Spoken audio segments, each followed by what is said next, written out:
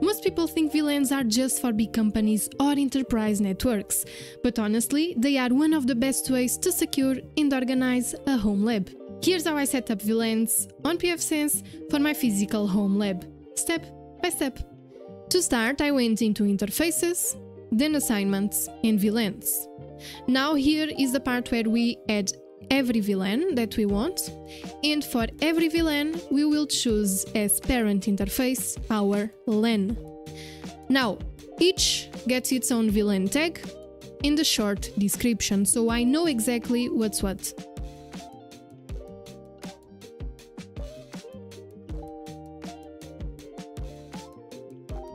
Once the VLANs are created, I move to Interface Assignments and I keep the WAN and the LAN interface, but I remove the rest.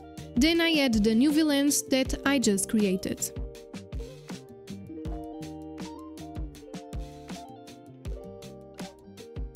After that, I need to enable each VLAN, so I click on it, check Enable Interface, give it a name, set IPv4 to static, and this is because I want full control over every address, and then type in the IP and subnet. Now, to do the same for the others, we go back to Interfaces and we click on Assignments and we click on the next one. And we do the same as we did for the previous. Okay, all my VLANs are created, assigned and enabled.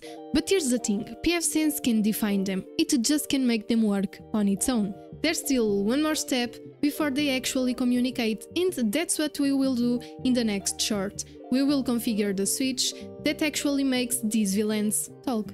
And if you want to see my full physical home lab setup, keep watching because that video is coming. Thank you for watching, bye bye!